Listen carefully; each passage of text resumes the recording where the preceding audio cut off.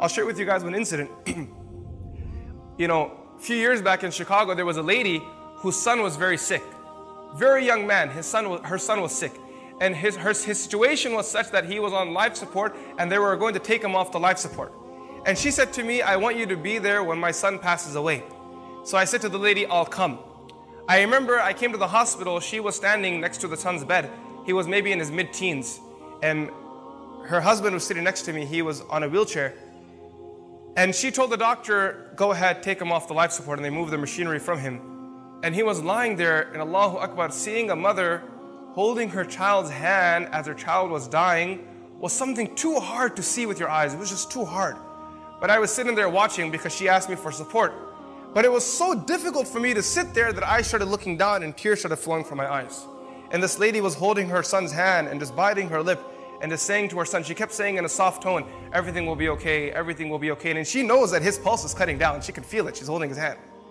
And then she says to the doctor, when the final moments come, let me know. The doctor said to her, these are the final moments now. So Allahu Akbar, this lady, she leaned forward and she kissed her child and she stopped right there. And she just stayed in that moment, that position there. She was just kissing her child until the child passed away. After the child passed away, I stood up to greet her. I said, Auntie, I apologize for not being able to give you the support at this tough moment because I was breaking down in tears myself. She said to me, son, I didn't invite you to give me support. For that I have Allah. I've learned that through the years. The only one you can rely on is Allah. However, the reason why I called you here is because I wanted you to be witness that I loved my son. See, a few weeks ago, my son and I had an argument.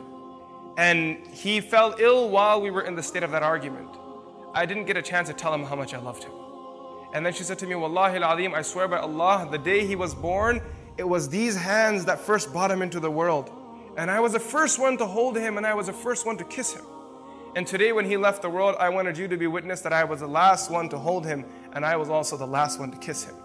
See, sometimes you forget about your connection, the heat of the moment, you get distracted. But can you ever break the relationship of a mother and a child? I mean, this mother is kissing her child after the child is dead. He's gone. He's left the dunya. He's no longer even existent. Before he was born, the mother was carrying the child in her womb. Before he was even in existence, he was in the womb. He was something, maybe nothing.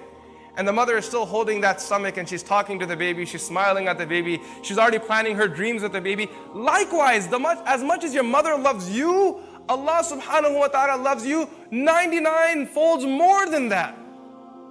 No matter how much your mother loves you, and there are mothers sitting here and they can't even express their love for their kids. They can't put it in words. It's impossible. It's one of those relationships, it's a feeling. It's, the Layla and Majnun couldn't express their love for each other. Romeo and Juliet couldn't express their love for each other. Ask any mother, can the love of Romeo and Juliet ever match your love for your child?